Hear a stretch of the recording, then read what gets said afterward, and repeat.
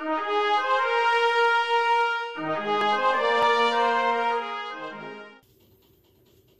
everybody, this is Robert with Robert Saves History, and today we will be doing episode 3 and 4 together of season 3, History of the Coins, Dimes season.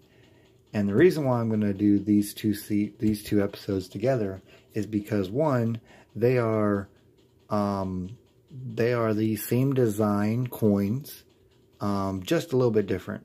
So on your left will be the silver dime, and on the right hand side you will see a Clad Roosevelt dime. So on the left, the silver dimes was only minted between 1946 and 1964, but the whole Roosevelt dime series, both of these, was minted from 1964 to today's date. The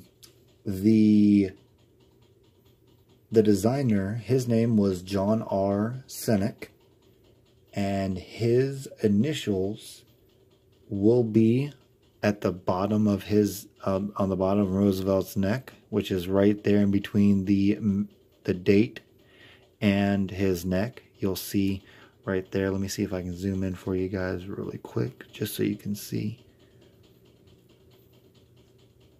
Yep, it'll be right there.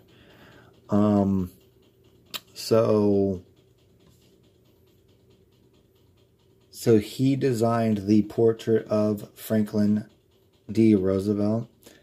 And then the silver coinage is 90% silver, 10% copper, and they were minted in Philadelphia, Denver, and San Francisco. On your right-hand side is a Clad Roosevelt dime, and that is dated from 1965 to today's date.